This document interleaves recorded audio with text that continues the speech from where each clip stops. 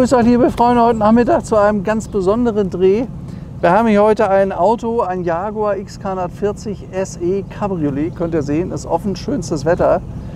Und das ist ein Referenzauto hier. Der Wagen ist bei vielen Restaurierungen als Vorlage gewählt worden. Und zwar warum? Weil er völlig original ist. Also sowas habe ich beim Jaguar noch nicht gesehen. Da gehen wir nachher im Detail mal drauf ein. Der hat das Erstleder, der hat fast vollständig den ersten Lack, ist leicht durchpoliert und hat dann eine gemachte Technik und ist genau genommen bis 2015 in zweiter Hand gewesen. Das ist alles dokumentiert, das lässt sich alles belegen. Und die Qualität, die Karosserie von dem Auto ist toll. Und ich bin jetzt echt gespannt, wie er läuft. Also, auf geht's.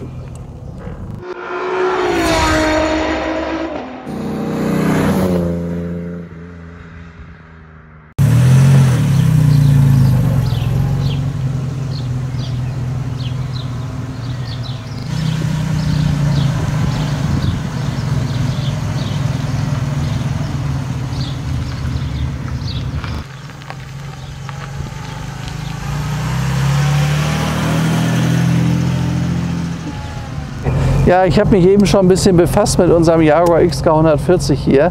Also das ist wirklich irre original, das Auto. Das ist gebaut worden 1955, da ging das los. Die sind ja bis 1957 nur produziert worden. Gibt auch nicht viele, die haben 6 Zylinder, 200 PS und 3,5 Liter Hubraum. Schaut euch mal dieses Armaturenbrett an hier. Das ist ja wirklich sensationell. Schaut euch das Holz an.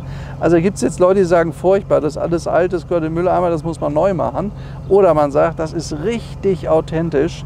Das ist der Decklack, der ist hier überall gerissen. Das Auto ist ja in Los Angeles bewegt worden, hatte da seine Erstzulassung. Ich kann nicht aber sagen, weil wir schon viele XKs gehabt und verkauft worden haben, so ist er ausgeliefert worden. Auch die Teppiche hier, jetzt kann man sagen, das ist ja fast Müll, oder man sagt, das Auto lebt wirklich. Das ist die erste Ware hier noch und die ist vorzüglich. Die ist zwar ein bisschen schon ausgegangen an einigen Stellen, aber alles, auch der Griff von der Handbremse hier und so, hier der Schaltknauf, alles original. Also das ist jetzt wirklich eine Frage, was man lieber möchte. Entweder alles völlig neu restauriert, davon gibt es ja viele vom Jaguar XK140, oder sagt, nee, ich möchte ein völlig authentisches Auto haben, weil wenn ich einen haben möchte und fahren möchte, dann muss es ein originaler Oldtimer sein und das ist der hier mit Sicherheit. Einer der originalsten, den wir je hatten, und man hat das, also ich finde sowas klasse, völlig authentisch belassen. Man merkt auch, wie die Maschine ganz seidig läuft, der hat Matching Numbers, Matching Colors, also der Wagen ist genau so, wie er zur Welt gekommen ist, kann man jetzt gerade hier fahren und können das beobachten. Und ich finde das ja toll, dass der Referenzwagen für viele Restaurierungen gewesen. Leute gesagt haben, der ist so original, ich will das alles richtig machen, wenn ich so einen Wagen restauriere. Aber man hat das hier eben authentisch erhalten. Das kann ich euch sagen, das ist eine wirkliche Rarität. Das ist selten sowas. Sowas gibt es nicht. Die ersten Meter, super Fahrwerk, der fährt toll geradeaus. Maschine läuft seidenweich, der ist eben auch gerade auf Schlag angesprungen. Wir sind den vorher nicht gefahren, der war kalt. Und das ist ja ein Auto, das muss man wissen, also Mitte der 50er Jahre mit gut 200 PS war das eine ganze Menge. Übrigens Jaguar XK140 SE heißt Special Equipment, der hat ein paar Extras wie Speichen, wie Doppelauspuffanlage, den der normale nicht hat. Er hier hat ihn. Und dann ist er halt völlig authentisch. Also das ist ein einmaliges Auto. Jemand, der ein Auto mit Alleinstellungsmerkmal haben will und sagen will, das ist der XK140, das ist unser Auto hier. Das Auto gehört jetzt einem Arzt. Der hat das Auto ungefähr 7 bis 8 Jahre besessen, fährt aber nicht mehr so viel. Hat gesagt, den lasse ich so, den will ich wirklich in gute Hände abgeben. Das ist was für ein Kenner hier, der Wagen. Also das muss man wirklich sagen. Wir gehen da gleich mal Details weiter oben durch. Also wirklich ein tolles Teil, hat einen schönen Sound, einen XK140.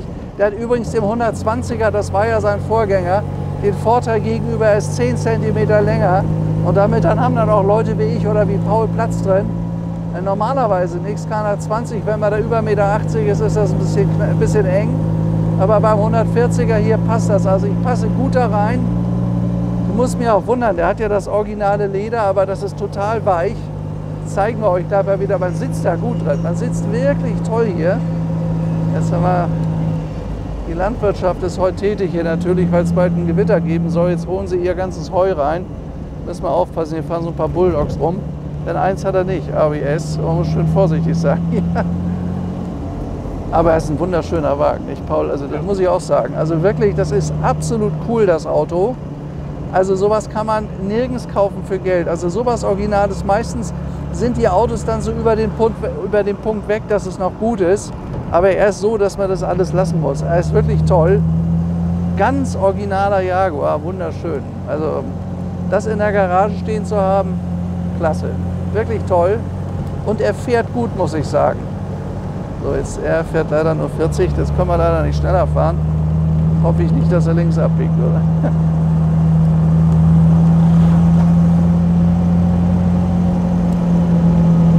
Ja, jetzt müssen wir mal ein bisschen langsam fahren. Ich weiß auch nicht, wie ich jetzt die Zeit füllen soll. Auch bitte nicht links abbiegen. Biegt links ab, ne? Ja, wird langsamer. Oh nee. Oder fährt er rechts ins Feld? Ja, er fährt rechts ins Feld, was ein Glück. So, jetzt können wir wieder normal unsere Probefahrt weitermachen, weil so schnell ist ein Traktor nicht. Fährt ja nur 40. Ja, also diese 3,5 Liter Maschine von Jaguar war äußerst erfolgreich. Die hat richtig Power gehabt. Ihr könnt das sehen, die drehte hier bis 3.500 Touren. Das ist der originale Drehzahlmesser damals. Hier Amperemeter, hier Wasser, das ist alles ein Original. Der zeigt hier zwar auf leer, das ist aber falsch, aber der Tank ist total voll, haben wir Jungs gesagt. Und hier ist halt eben Meilen. So ein Auto ist gut 200 Stundenkilometer schnell gewesen und das ist richtig, also richtig viel. Der Wagen hat eine Menge Power.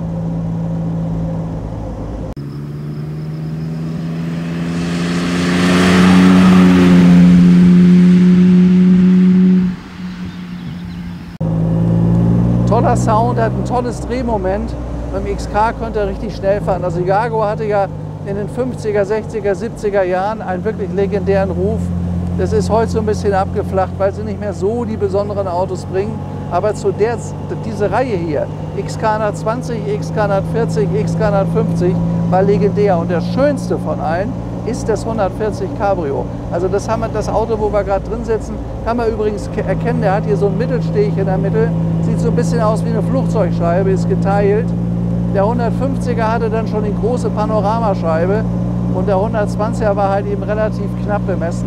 Also einiges, wie ich finde, das interessanteste und spannendste Auto, das XK140 Cabriolet, auch das schönste.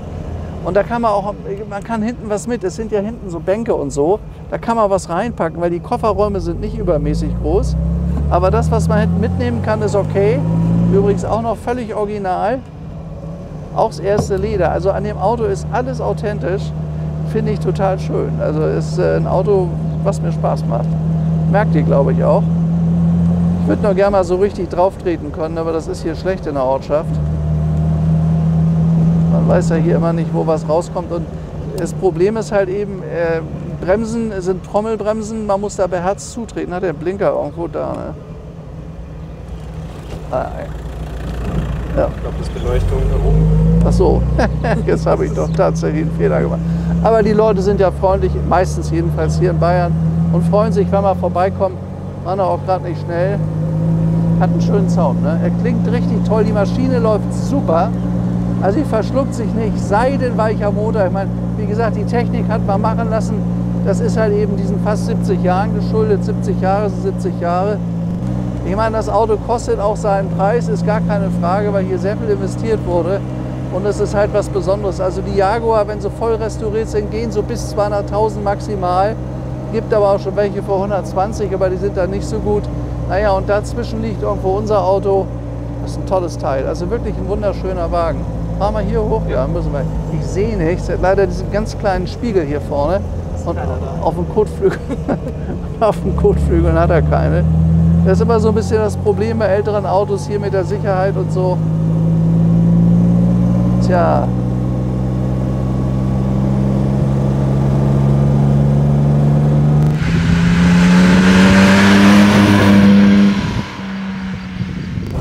Alles noch die alten Instrumente hier.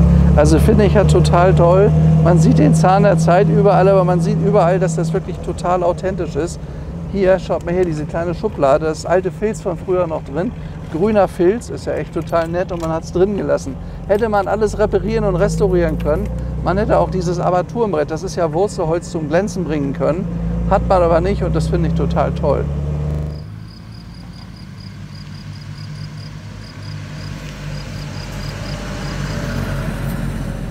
Okay. Ja, jetzt zeige ich euch mal einen völlig schönen, originalen XK. Ich steige jetzt mal aus. Hier sind die Griffe, damit die Tür aufgeht. Dann hier vorne noch diese schönen Dreiecksfenster hat er auch. Und man sieht natürlich hier, das ist halt eben nicht bearbeitet worden. Das sieht dann so aus. Man kann das alles bearbeiten, weil das ist das originale Holz. Man hat es halt original gelassen. Ich finde das toll. Also ganz ehrlich. So, man hat einigermaßen Platz beim Aussteigen. Naja, das ist so original. Der ist größtenteils, wenn Sie hier vorne mal auf der Haube gucken, der ist hier durchpoliert. Aber das ist original, nicht? Das ist eine tolle Farbe auch. Ja, ganz, ganz selten. Er hat Matching Numbers, wir haben die ganzen Dokumente dabei. So wie er da steht, ist er ausgeliefert worden. Und für das Modell ist das ein Referenzauto gewesen, auch für Restaurierung. Das ist einfach ein Auto, gibt es kein zweites. Das erste Leder noch, können Sie hier drin sehen. Können Sie das sehen, das Original. Das erste rote Leder noch. Also ich finde das fantastisch. Ich stehe total auf Original, unverfälscht. Wann war das? Ist das 1955. Das ist ein XK140 SE. In einem Wahnsinnszustand. Es gibt ja viele Leute, die haben so ein Auto im schlechten Zustand, lassen ihn restaurieren. Ja. Und das ist ein Referenzauto hier. Die haben sich haben das abgeguckt, weil der komplett original ist, der Wagen. Man sieht es hier übrigens auch, ich mache jetzt kurz mal weiter mit meinem Kollegen. Man sieht das übrigens auch, der hat das Originalverdeck noch drauf. Hier, schaut euch das mal an hier. Ist nicht kaputt, es ist damals Plastik gewesen, ist gefüttert gewesen, das ist der Originalstoff noch hier hinten. Und all das hier, jetzt kann man sich darüber beschweren, dass es ein bisschen ramponiert aussieht. Aber das ist halt 65 Jahre alt. Und dann sieht sowas so aus. Die haben ja damals dieses Verdeck auch sehr hochwertig gemacht, auch mit diesem Wurzelholz hier. Alles original. Schaut euch mal die Haube an. Man kann sehen, wie das durchpoliert ist im Laufe der letzten 70 Jahre. Haube liegt perfekt drauf. Schaut mal hier vorne auch die Winker. Ganz viele haben hier Rostprobleme gehabt. Das hat er nicht. Er ist völlig original. Alles so wie gebaut im Jahr 1955. Ja, ihr wisst ja, es gibt immer so eine Bestätigung, dass das Jaguar Heritage Zertifikat. Und hier könnt ihr drauf sehen, er ist genauso Oktober 55 zur Welt gekommen als Jaguar XK140 SE. Das ist exakt unser Autos mit Matching Numbers. Alle Nummern sind richtig. Manual with Overdrive, er hat ein Vierganggetriebe mit Overdrive. Pastel Blue, das könnt ihr sehen, Pastel Blue. Red, also schwarzes Verdeck, Black und Red Interior Leder. Ich möchte das vielleicht noch mal zeigen. Weil so ein Leder in der Qualität, was fast 70 Jahre alt ist, ist einmalig. Schaut euch das mal an. Also das lebt wirklich. Auch die Teppichböden sind die Originalen, auch da hinten. Wie gesagt, Stoff hat sich teilweise schon ein bisschen aufgelöst. Das kann man hinten sehen. Aber das ist halt alles original. Und das Auto ist aus einem Guss. Oft ist ja ein Problem, ist ein Teil kaputt, da wird ein Teil restauriert. Also hier ist es egal, wo man hier guckt, alles authentisch. Und das ist insoweit eine wirkliche Rarität. Also so ein Auto kann es und wird es kein zweites Mal geben. Ich freue mich auch total, dass uns der angeboten wurde. Das haben wir jetzt gerade bekommen. Unsere Jungs haben noch mal ganz fein aufgearbeitet, aber so viel mehr kann man da gar nicht machen. Er ist halt eben wirklich völlig authentisch und total original. Ausgeliefert damals nach LA, Los Angeles, USA und hat einen großen Teil seines Lebens verbracht und ist erst aus zweiter Hand im Jahr 2015 hier rübergekommen und hat immer noch diesen tollen Zustand. Also machen würde ich an dem Auto wirklich überhaupt nichts. Man muss immer gucken, dass es alles so erhalten bleibt. Man muss es Leder schön fetten und technisch, wie gesagt, ist er gemacht. Er hat auch diese originalen Speichen, die waren früher in Blau. Finde ich total schön, ist ja die SE-Ausstattung. Hat keine, es gibt ja Scheibenräder auch, fand ich, standen im Jaguar nicht so. Aber wohlgemerkt, es ist ein SE.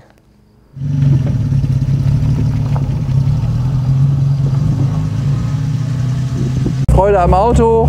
Hier gibt es die Leute, Wasserglück, und das ist auch der Grund, weshalb wir immer wieder diese tollen Filme machen. Das macht nämlich Spaß und mich freut das, wenn wir merken, wie andere Leute sich freuen. Die finden das total toll. Die haben uns eben richtig ein Loch im Bauch gefragt. Fanden die total irre, wie original der ist, und das hätten sie noch nie gesehen. Und es macht den Leuten einfach Spaß. Bewegung in der Natur ist Freiheit. Und wenn man dann noch so einen tollen Wagen hat wie den hier, sehr schön. Muss die Kupplung immer gut durchtreten hier, das merkt man. Ja, und das geht dann, der hat so einen langen Pedalweg, geht der ewig durch. Muss man sich immer so ein bisschen dran gewöhnen, da sind die Pedale auch sehr eng nebeneinander vorne. Und deswegen immer schöne, schmale Sportschuhe tragen, bloß keine breiten. Plötzlich tritt man auf die Bremse und auf das gleichzeitig, ist immer ganz schlecht, ist mir auch schon passiert.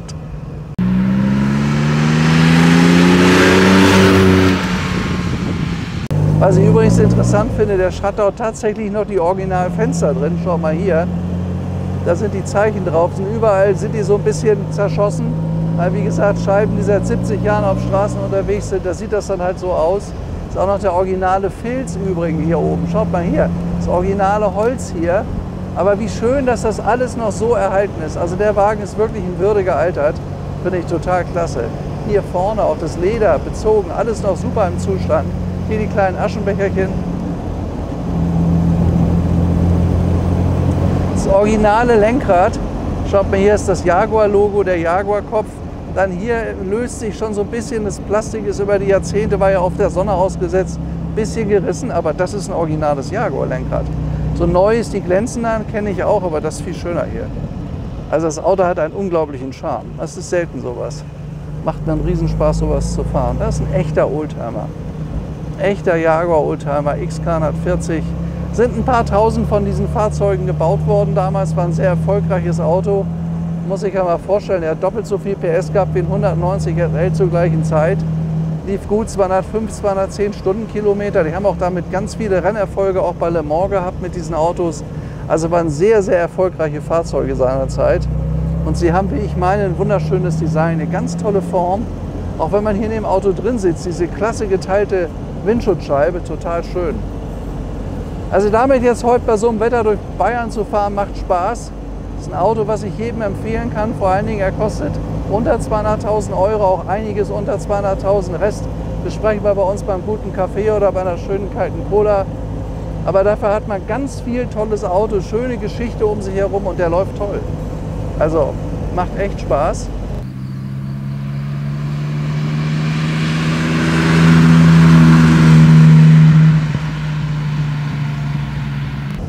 Läuft wirklich schön. Und, herrlicher Wagen. Also man merkt, da ist Arbeit reingegangen und zwar, da waren die richtigen Leute dran. Da ist zum Glück nichts verschlimmbessert worden. Das ist ja oft mal der Fall, wo man sagt, oh Gott, warum hat man das nicht anders gemacht? Oder dann werfen die Leute, das habe ich auch schon erlebt, sagen, Rot ist nicht meine Farbe und dann werfen sie komplette rote Lederausstattung und Mülleimer, obwohl die original war. Also was ich alles schon gesehen habe in Akten, da wird einem ja wirklich schlecht. Aber dieses schöne Alte kann man nicht mehr kaufen, das bekommt ihr nicht mehr. Wenn einmal die Lederausstattung, weil einer sagt, ich will neue Teppiche und neu Leder, dann ist das hinüber, kriegt ihr nie wieder. Und dieses neue Leder, was es da so gibt, das neue Leder, was ist da? Das ist so weiches Handschuhleder, das ist nicht meins. Das ist richtig festes englisches Leder, schaut mal hier, wie toll.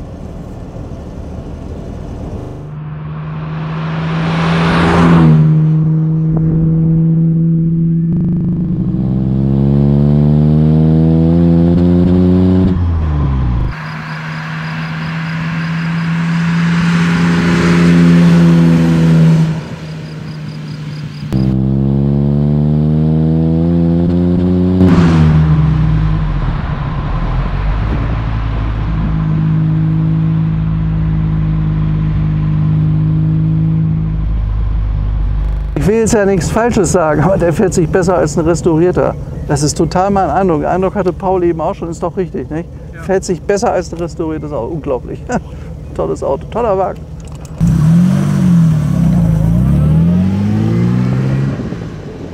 Also da muss ich wirklich einer überlegen. Also entweder kauft man sich ein neu restauriertes Auto, gibt es einige im Angebot, haben wir übrigens auch. Aber einen völlig originalen, ist das hier ein Einzelstück, definitiv.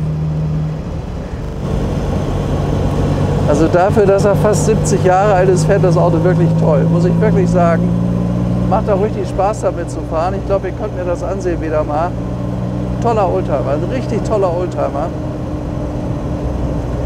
Ich glaube auch, also ich habe das Gefühl von Zuverlässigkeit bei dem Wagen. Ich glaube, damit kann man weite Reisen machen.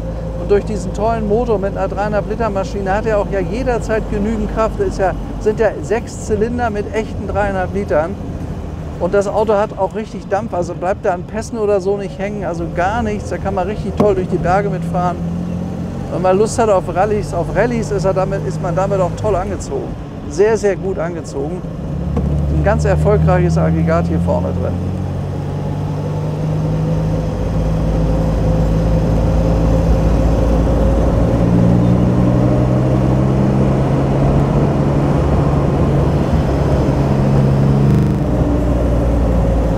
Ja, wiegen tut so ein Auto 1,5 Tonnen. Er braucht bis 100 ungefähr 9 bis 10 Sekunden, was ein super Wert ist. Verbrauch, ich schätze mal so zwischen 11 und 14 Liter. Super Benzin, bisschen mit Zusatz, weil es ein alter Motor ist. der braucht Blei, also das ist alles wunderbar, das ist alles im Rahmen. Und die Freude, die man hat, die ist unbezahlbar. Also wirklich Freude am Auto wieder mal. Das ist wieder mal so ein Auto, wenn ich einen Wagen in die Top 10 wählen würde, wäre er hier dabei. Anhand seiner tollen Originalität, das ist einmalig für mich. Wenn man sowas so erhalten hat über Jahrzehnte, diesen Charme, das, was man da einatmet beim Fahren, ist toll. Finde ich faszinierend. Deshalb mache ich diesen Beruf schon so lange. Mittlerweile bald 37 Jahre. Uns macht mir immer noch Spaß, wie am ersten Tag, könnt ihr, glaube ich, sehen. Echt herrlich.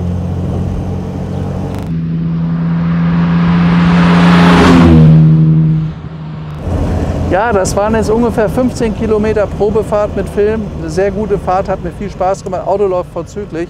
Ich bin der Meinung, läuft besser als ein restaurierter. Das ist alles schön noch fest beieinander. Das war noch nie auseinander. Das spürt man irgendwie. Und was man da einatmet an Historie, an Freude, ist einfach toll. Also für mich ein absoluter Geheimtipp, unser XK140, dieser hier. Das ist ein wirklich tolles Auto. Ist natürlich hier in der Sonne ein bisschen sonnig, ne? Ja, Jungs, also alles Gute, ist halt so im Sommer, ne? Schöne Fahrt, bis zum nächsten Mal. Morgen geht's weiter. Bleibt mir treu, bis demnächst. Euer Stefan Luftschitz und ciao. Na, Motor noch zeigen, oder? Ja, können wir ja machen. Was kannst du sagen? Ach so, ich soll jetzt noch einen Motor zeigen. Ja, mache ich natürlich, selbstverständlich. Ich muss noch außer, hier ist irgendwo der Zug da vorne. Ist ja bei jedem Auto anders. Da. Ja, habt ihr gehört? Ist der Originalzug. Wumm und die geht auf. Gucken wir uns noch einen Motor an. Das ist ein originaler XK140 Motor, wenn er denn nicht restauriert. Das heißt, technisch ist der ja gemacht. Nur jetzt, warte mal. Nur aufpolieren hat man ihn nicht. Oh, das war heiß hier, du. Boah. Da kann man sich mal gut die Finger verbrennen. Also mit Handschuhen ist schon gut. Ist richtig heiß, die Stange, du. Ja, originaler XK140 Motorraum. Alles authentisch. Technik ist sonst überholt. Getriebe ist alles gemacht worden. Man merkt, dass er toll läuft. Matching Numbers hat er. Da hat er auch die Produktionsplakette aus Coventry. Die ist halt auch original. Also wem Spaß macht, der kann das alles aufpolieren, aber es passt einfach nicht zum Auto. Ich würde das einfach lassen, wie es ist. Das ist ein richtig schöner alter Wagen. Der riecht auch entsprechend, wenn man eine Garage hat, der riecht so richtig nach Auto noch. So gehört das halt. Das war es übrigens, was mich in diesen Job gebracht hat, diesen wunderschönen Beruf mit alten Autos. Das ist so alles. Das ist der Geruch, das ist die Art, das ist die Bewegung. Wie schön man da die Landschaft mitbekommt, wie toll man da draußen drin sitzt, finde ich herrlich. Ja, Jaguar XK140, kleine Bäulchen, in Würde gealtert, echt ein schöner Wagen, kann ich absolut empfehlen. Tolles Auto.